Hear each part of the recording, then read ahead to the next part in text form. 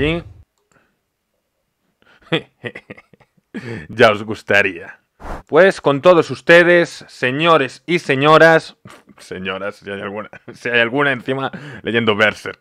Bueno, pues como iba diciendo, con todos ustedes, señoras y señores... Señores. Allá vamos con el último capítulo hasta el día de hoy, de forma oficial, de Berserk, capítulo 364, el final de la obra maestra de Miura, considerado por muchos, no tanto por mí, el mejor manga de todos los tiempos. Así que vamos allá y vamos a sentirlo. Solicito permiso para poner la alerta de Makima. Ahora mismo no, ahora vamos a llorar. Ahora solo importan las lágrimas, no los potos. Me dicen que me faltan páginas. A ver, ¿cómo que me faltan páginas, tío? Pero puto manga tigre. Pero puto manga tigre siempre, tío. ¿Cómo que me faltan páginas?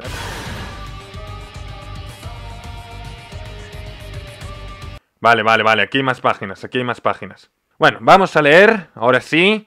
Después de este percance, vamos a leer, finalmente, el último capítulo de Berserk, de la obra maestra del manga universal, hecha por Kentaro Miura, Berserk manga 364, Lágrimas del rocío matinal. ¿Por qué estás aquí? Oye.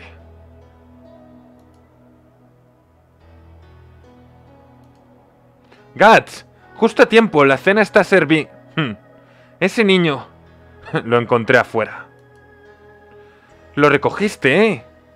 Oh, sigues con vida, pequeñín. Te vimos en mi isla, ¿nadaste hasta aquí? Ahí estás. Entonces es un polizón.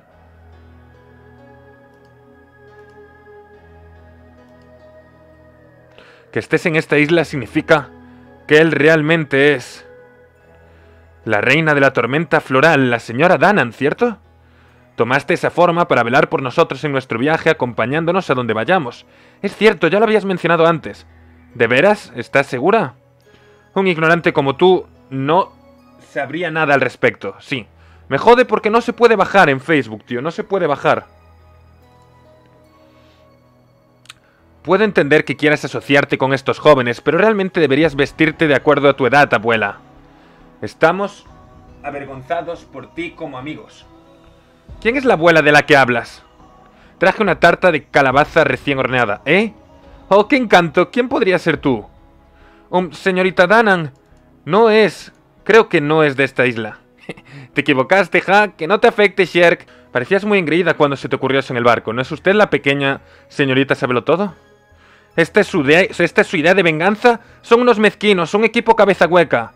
Un idiota por aquí, un idiota por allá, un idiota te saludará. Lo siento. ¿Les importaría llevarlo con Casca en mi lugar?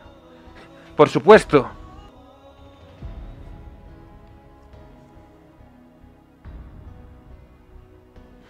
Va directo a su madre, tío. Tú, ¿cómo llegaste aquí? Señorita Casca, ¿usted lo recuerda? Sí, lo recuerdo.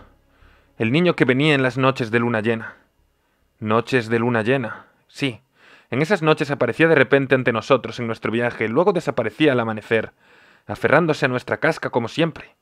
Pensé que él eras tú, la reina de los elfos, que había tomado esa forma para hacernos estudiarnos en nuestro viaje.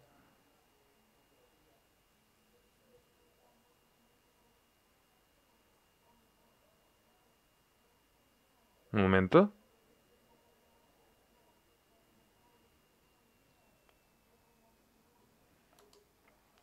Es cierto que estaba al tanto de su expedición, pero eso fue debido a un sueño oráculo entregado por su maestra Flora.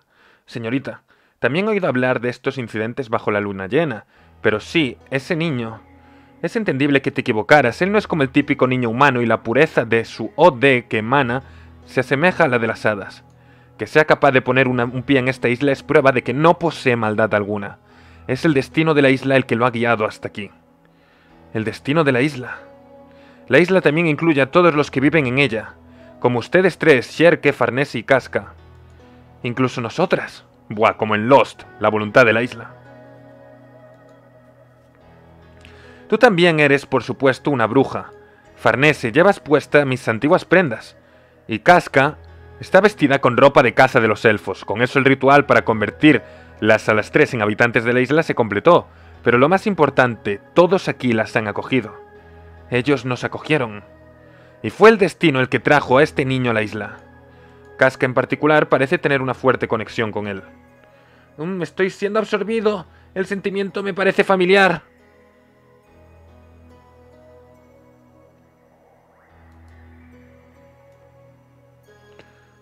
Al igual que él.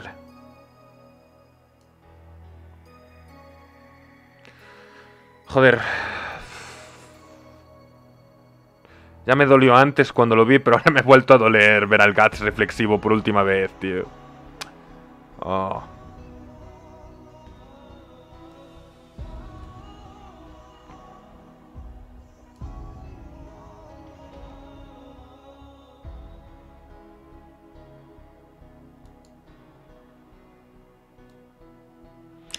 Buenos días. Buenos días.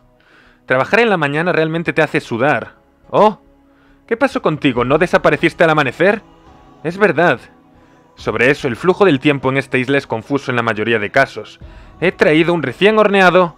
La abuela es como la vecina entrometida, ¿eh? Pueden pasar varios días aquí hasta que desaparezca la luna llena del mundo exterior. ¿Por qué no pasamos un tiempo juntos? ¿No sería eso agradable, Casca? Sí.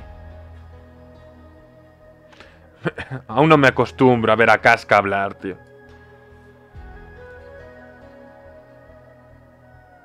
Ay, míralo ahí con las brujitas, con las setitas, con los golems.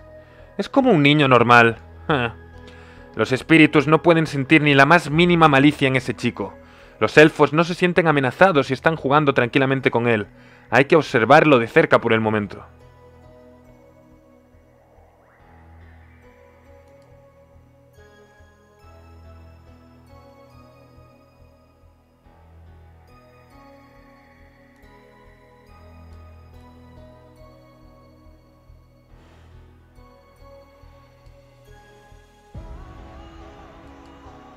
Es tan pacífico aquí. Bastante. Siempre ha sido pacífico, pero esos dos se han acercado mucho. Parecen una verdadera madre y su hijo.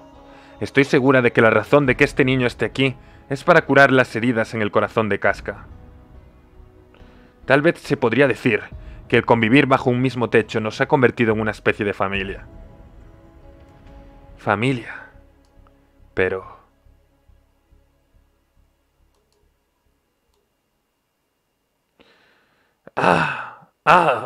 Chung, clang, clang, chung.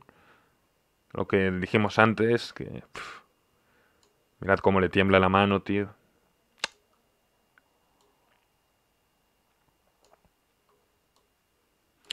Aún no puedo hacerlo sin este chico, ¿eh? En la otra traducción decía... bueno, dejaba claro que Guts no puede pelear sin la armadura ahora mismo.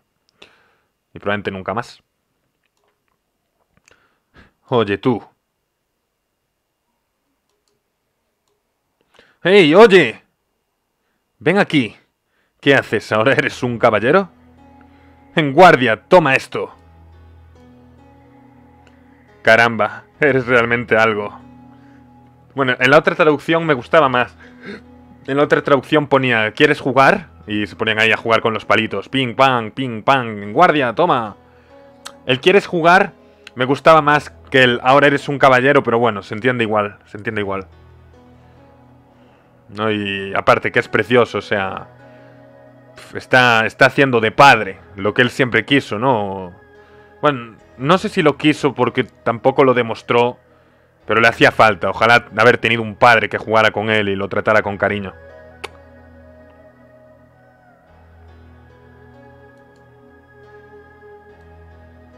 ¡Oye, Rust! ¡Hora de la merienda, regresa! ¿Rust? Ve con ellos.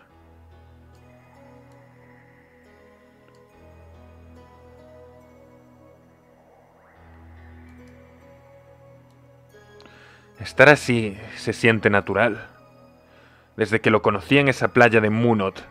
No, como Elaine lo conocí incluso antes de eso. Recuerdo haber sentido algo de nostalgia entonces. Afecto, tristeza. ¿Pero dónde?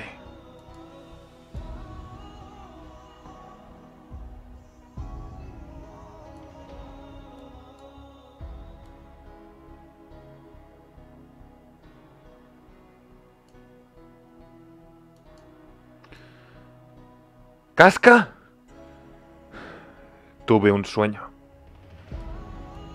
Bajo la luna llena, era un niño arropado por un calor nostálgico. Pero, cuando desperté del sueño, solo quedó una vaga sensación de angustia. Hostia. Hostia. Que también desaparecerá pronto. Con una sola lágrima, como el rocío de la mañana. Fin.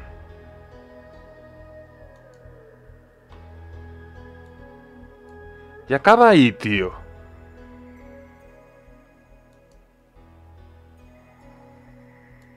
Estos ya son años. Y acaba ahí el capítulo, tío.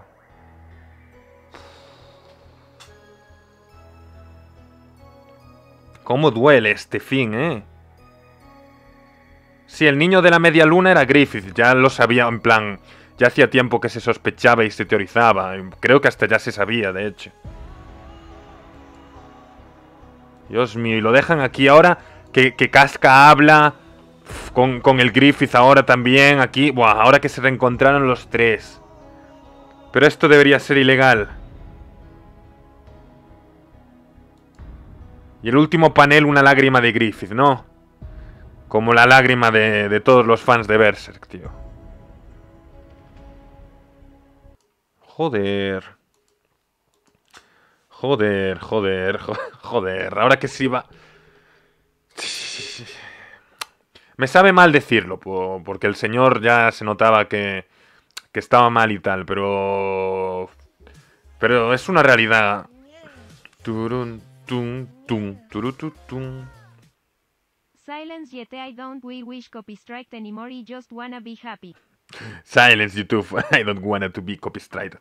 No, pues lo que iba a decir. Que yo no voy a cambiar de opinión solo porque Miura haya fallecido. Para mí Berserk estaba de capa caída los últimos... No voy a decir 100, pero los últimos 50, 40 capítulos para mí fueron bastante mediocres. Y ahora, joder, ahora sí iba a poner bueno otra vez, tío. Ahora finalmente iban a empezar a pasar cosas, a pasar las cosas que queríamos ver como fans, ¿no? A Isidro jugando en el bosque con las magas y las brujas y las hadas, tío. Ahora sí iba a poner bueno de verdad. Me enfada, pero al mismo tiempo como que me pone feliz que el último capítulo sea bueno. ¿Sabes? Me pone feliz que el último capítulo sea tan bueno, de hecho. En plan, ver la familia que se ha formado, incluso te sueltan que ahora te suelta Sherke que como compartieron techo, pues ya se ven como una familia, ¿no? Ver a Casca jugando y a Katz jugando con el niño. No sé, eso me llena el corazón, me parece muy bonito. Tío, pero...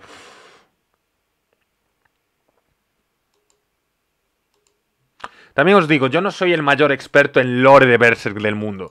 Y no... En plan, hace tiempo que lo leí, yo lo leí en 2017 y bueno, desde entonces solo leía los capítulos que iban saliendo y desde 2017 hasta hoy habrán sacado 5 o 6 capítulos. Y no, ahora mismo no puedo explicar el lore. Yo sabía que el niño de la media luna era Griffith, pero tampoco entiendo cómo funciona, ni por qué es él, ni por qué solo en las noches de luna llena. Pero bueno, tampoco me importa, ¿no? Es como un final cerrado para el protagonista, pero no para la serie en toda su totalidad. A ver, es bonito de este cierre para Guts, ¿no? Pero es lo que yo decía. Ahora viene la decisión final. En plan, ¿qué vas a hacer? Tienes a Griffith delante, Guts. ¿Vas a pelear contra él por tu venganza? ¿Por defender a una familia que perdiste cuando has ganado otra? ¿Qué vas a hacer? ¿Vas a perdonarle la vida y considerarlo un mal necesario? Porque ahora sí, él invocó a los demonios, pero está protegiendo a la humanidad en su castillo. Él ya cumplió su sueño y ahora se supone que no va a dar más por culo Griffith, ¿no? Él ya está como contento. ¿Qué va a pasar ahora?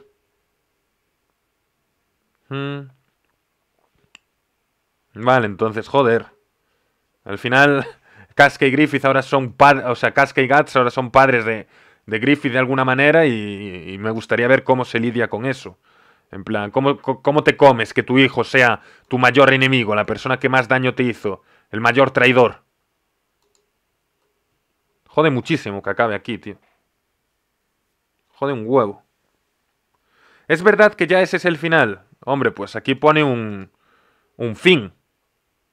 Vale, podemos ver qué hay por aquí. Chika Umino, que esta es la autora de Sangatsu no Lion. El día que nos conocimos fue de camino a casa, siempre me dabas dulces, siempre estabas sonriendo, nunca me mostraste un mal gesto. El día que volvamos a encontrarnos, quiero que hablemos mucho sobre manga. Joder, tío. ¡Joder! Pero esto duele un montón, Chika Umino. Tío. Joder, eso me... Oh, me ha puesto muy triste eso ahora mismo. A ver qué dicen aquí. Queremos aprovechar esta oportunidad para agradecer a todos los lectores de Berserk por su apoyo constante. El capítulo 364 de Berserk, publicado en este volumen, es el último trabajo del difunto Kentaro Miura. Fuimos capaces de continuar el manuscrito que dejó y publicar esta vez gracias al apoyo de los miembros del estudio Gaga, que trabajaron en Berserk junto a Kentaro Miura durante años. Además, estamos encantados de anunciar la última edición del cómic en diciembre. Agradecemos a todos los lectores por haber esperado tanto tiempo, especialmente en la circunstancia de que la información era poco clara y ambigua. Este volumen también sirve de homenaje especial a Kentaro Miura como su último manuscrito. Hemos decidido utilizar su dibujo a tinta para la portada, especialmente en esta ocasión, con la esperanza de transmitir a todos los lectores toda su pasión, que es tan fuerte y totalmente perceptible, incluso en los dibujos a tinta. Esperamos que sientan la devoción que él puso en su trabajo. Al crear este volumen nos hemos dado cuenta de lo grande y poderoso que era Berserk para nosotros, al igual que la poderosa espada de hierro de Guts. Lamento profundamente informar que no hay información que compartir sobre el futuro de la serie Berserk en este momento. Una cosa que podemos prometer es que, como Young Animal, la editorial que ha trabajado con Kentaro Miura en Berserk, nuestra primera prioridad siempre será él, lo que él pensaría si aún estuviera con nosotros. Por último, pero no menos importante, tenemos un mensaje para todos los fans de Japón y del extranjero. Hemos leído todas las cartas que nos han enviado con gran aprecio. Nos gustaría expresarles nuestra gratitud una vez más por su continuo amor y apoyo. Joder. Bueno, pues nada, si alguien quiere comentar algo... Para mí, ya digo, ha sido un capítulo espectacular, o sea, un cierre muy bonito. Mirad la portada. Me gustaría hablar un poco de Berserk, ahora que se acabó. Igual que yo que sé, el día que acabó Shingeki, hablé del final de Shingeki, pues me gustaría hablar un poco de esto. A ver, yo me meto mucho con Berserk. Yo, como muchos, yo me leí Berserk con unas ideas preconcebidas. En plan, que si era el mejor manga de la historia, que si tenía el mejor dibujo de la historia, que si el arco de la Edad Dorada era el mejor arco de la historia. En plan, yo eso lo había oído todo y estaba spoileadísimo también. Y... Hostia, gracias por esos 5 subs, Notby. Sí, señor, muchísimas gracias. Se agradece un montón y más el día de hoy. Pero, como iba diciendo, eso. Yo tenía una serie de ideas sobre Berserk que ya me hicieron empezar ahí con las cejas arqueadas de verdad valdrá tanto la pena o están exagerando los elitistas del seinen. Entonces yo ya leí Berserk con reticencias, en plan sabiendo que igual me estaban vendiendo humo. Y la verdad es que no fue así. Yo cuando leí Berserk me encantó. Puse los respectivos tweets de que era el mejor manga de todos los tiempos, de que Guts era el mejor protagonista, de que Griffith era el mejor antagonista y de que la Edad Dorada era el mejor arco del seinen. Como para no decirlo. Tú lees eso y ¿qué vas a decir? Tú vienes de Naruto, de One Piece, de Full Metal. Como para no decirlo. Hoy en día... Ya os dije que para mí la recta final de Berserk, los últimos... Desde el barco y puede que incluso antes. O sea, para mí ya el arco de la convicción, el arco de la Inquisición y tal, no me gustó mucho. En plan, yo la Edad Dorada para mí fue algo espectacular. Uno de los mejores arcos de todos los tiempos, del seinen, bla bla bla. Para mí la Edad Dorada siempre va a estar aquí. Y yo noté ese bajón. Y de un punto en el que para mí el bajón era insufrible. Y no sé, me da pena. Me da pena que la obra se alargase tanto, que no llegase otra vez a a ese punto álgido que fue el arco de la Edad Dorada. Y más viendo que ahora podía llegar. Este capítulo abría las puertas perfectamente a algo que fuese igual de bueno que en ese momento. Disfruté también mucho las partes de Falconia, de Griffith en Falconia, eso sí lo disfruté. Y el combate contra Ganishka, sí, eso me gustó. ¿Qué decir? Para mí Berserk no es el mejor manga de todos los tiempos. Es quizás el manga con mejor dibujo que yo haya visto. Independientemente de si los muñecos están estáticos o no, como muchos expertos en dibujo dicen. Un saludo, Marina Golondrina. Para mí es el manga con mejor dibujo. Para mí Griffith sí que es el mejor antagonista que he visto. Guts no es el mejor prota, he visto mejores, en mi opinión, pero nadie le gana a Griffith de lo que yo haya visto. Ni siquiera Kirei, Le queda cerquita, pero ni siquiera. Entonces... es una pena. Indudablemente es una puta pena que un manga tan importante, tan influyente, tan espectacular, tan especial para tantas personas tenga que acabar así. En plan, el fallecimiento de Miura es, primero, una desgracia porque ha fallecido una persona. Una desgracia por todo lo que dejará atrás, por toda la gente que lo echará de menos. Y segundo, muchísimo menos importante, es una pena por esto. Por Berserk, pero es una pena al fin y al cabo. Entonces nada, un abrazo a todos los fans de Berserk. Yo me meto mucho con vosotros cuando os ponéis pesaditos a decirme que cuando me decís ni todos los personajes de Shingeki juntos valen la mitad de lo que vale Guts, ahí ya os quiero pelearme con vosotros por salir del basurero, pero un abrazo muy fuerte, porque es jodido que tu obra favorita tenga que terminar así. Yo por lo menos tuve un final. Bueno o malo, mediocre, como lo queráis. Shingeki tuvo un final. Duele no tener un final. Entonces... pues nada. Gracias por todo, Berserk. Gracias por todo, Guts. Gracias por todo, Griffith, Casca. Sérpico a mí me gustaba bastante. Farnés. Isidro, tú no. Isidro y Puck nunca me gustan. Pero sobre todo, gracias Kentaro Miura por crear uno de los mejores mangas de todos los tiempos. Se recordará por siempre. Isidro es God, ¿qué decís? Dedico un discurso de 20 minutos a hablar de lo guay que es Berserk y ya me pone uno. Isidro es God, ¿qué decís?